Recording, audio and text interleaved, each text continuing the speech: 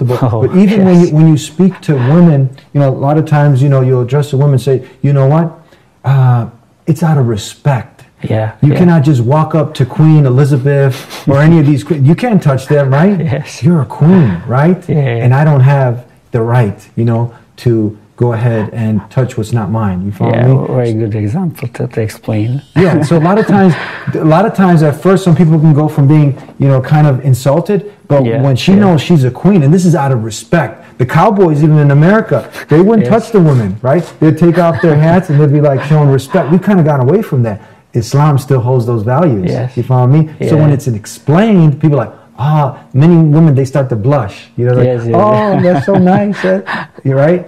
So that's interesting, but that's the whole purpose. When we get to put things in context, when people are open, their minds are open, we can get this information. A lot of people they really respect that. Yeah.